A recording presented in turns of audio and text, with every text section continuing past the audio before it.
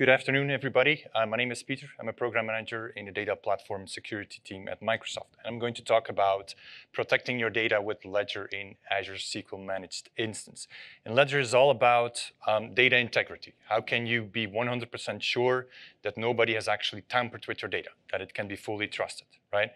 So it's all about bringing the power of blockchain with the simplicity of SQL Server. So basically what we're going to do, we're going to make, like I just said, the data inside SQL tamper evident using cryptographic. And when I say cryptographic, it's really, we're using a blockchain technology under the hood. It's not distributed blockchain, it's centralized blockchain.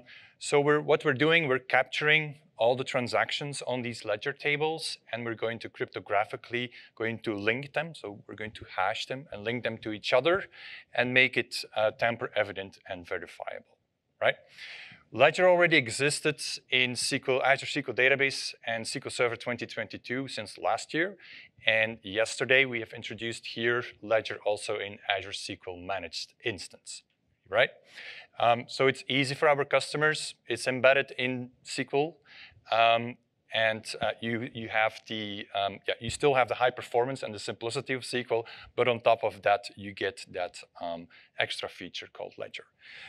Now, really quickly, so what is Ledger? We have the concept of an updatable ledger table and append only. Updatable means insert, update, delete statements that we're going to allow. Append only, we're only allowing insert statements. Now, assume that you have a user and is doing an update on an updatable ledger table. What we're going to do is we're going to take the old version of the row and we're going to put that in a history table. On top of that, we're going to add extra metadata like the commit time of the transaction, the user that executed that transaction, and whether it was an update, an insert, or a delete statement. You also have a ledger view, which is basically a combination, a chronicle overview of your data, combination of the updatable ledger table and the history table. Now, this is all how we keep track of the transactions, but where do we get the data integrity from? Well, that is done by the database ledger. Right? So what we're doing, every single transaction is going to be hashed by using a Merkle tree mechanism. So at the end, we're going to form a block. And we're going to link that block to the previous block that we have just generated. We do that like every 30 seconds, or the user can also do that manually. Once we've generated that block, or we also call it a database digest, what we're going to do is we're going to offload that digest outside the database to trusted storage.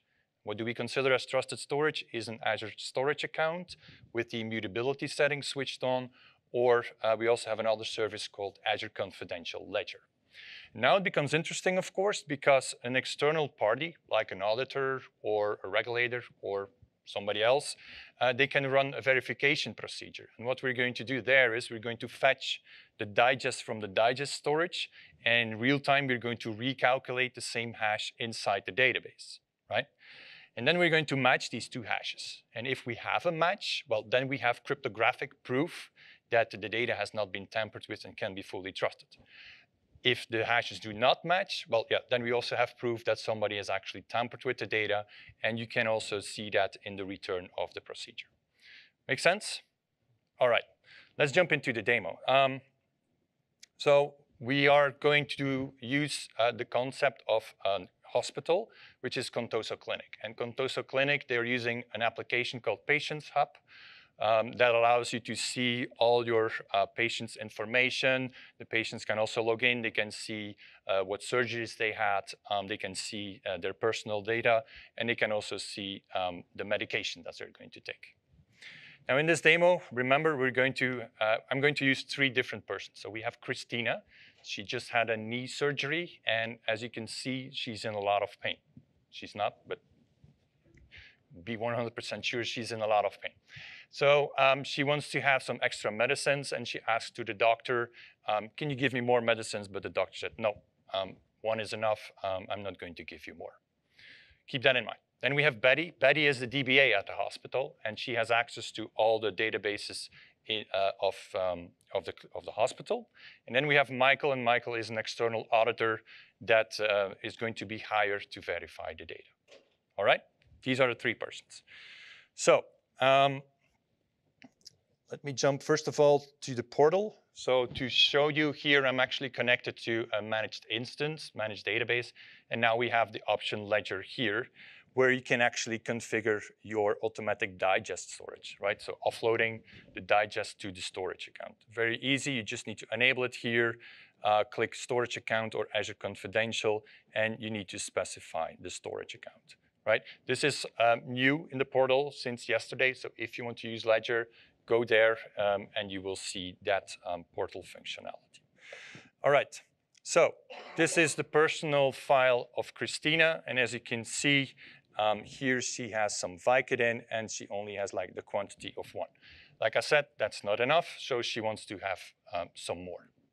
Now, the doctor refuses, but she knows Betty, who is the DBA at the hospital, and she asks Betty, yeah, you have access to the database, right? So can you please do an update for me so that I get, instead of 1, that I get like 10 doses of Vicodin? And Betty's like, sure, you're my friend, I can help, no problem. And yeah, since I'm not going to do this through the application, but I'm really going to do this inside SQL, nobody will ever notice, right, that I'm done, that I'm doing this. Okay, so Betty, she logs into the management studio, and as you can see here, I'm connected to the MI, the database called Patients Hub, and yes, we have a table called Medicines, which is an updatable ledger table, as you can see. So I'm logged in here as Betty, which is a DBA, and she's looking for the data of Christina. She knows, okay, it's patient ID 2865. So let's look into the medications table. And we can see here the doses of Vicodin, and it is set to 1. All right, cool. So we're going to write an update statement, and the refills, instead of 1, let's go for 10, right? Okay, let's do that. When we're affected, Betty and Christina, they both think nobody will see that. All right, let's have a look in the application. So I just need to log out, and then I need to log in again. There we go. And what you can see here is Christina can see in her personal file that she has a refill of 10. Good. That's what she wanted. Okay, now, a few weeks later, Michael comes in, and Michael is the auditor, and before he starts investigating the data inside the database, he wants to verify whether the data can be trusted, so that he's sure that the data that he's looking at, that nobody has actually tampered with that data. So he runs a verification procedure through this application. So we're running ledger verification, and ledger verification succeeded, which means now he can start investigating the data that is inside the database. All right, so he's running, or he's clicking this button, and he's doing his investigation, and he can see all of a sudden that there is some change in the refills, right? And what he sees is that an update is logged as a delete statement first, where we're going to delete the old version of the record, and then an insert statement, which means the new version of the record. And we can see the refills has changed from 1 to 10. And he can also see that it has been done by a user called Betty, right? So now we have proof that Betty has modified the data, and there's no way that she can deny that she has done that, because we have cryptographic proof that Betty has actually tampered with that data, right?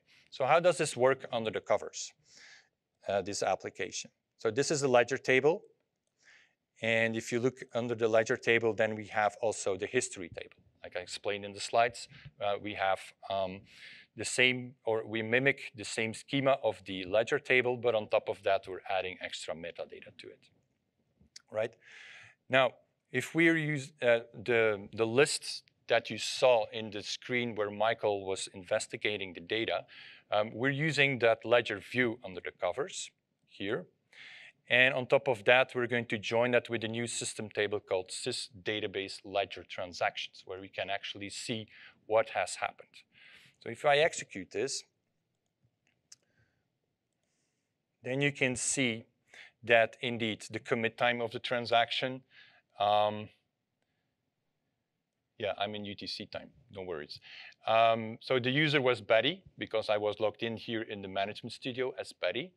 And like I said, an update statement in the history table is logged as a delete statement first of the old version, where you can see the refills was set to 1, and then an insert statement for the new version where the refills are 2. So here we know exactly who did what and when. To prove that the data can be trusted, we have a new stored procedure, which is called SP verify database ledger from digest storage. And it needs to have a parameter, which is the digest location. And the digest location is the one that I've configured here. That is my storage account, right? So if I go back to my management studio and I run this stored procedure, you can see that I'm using the correct digest location.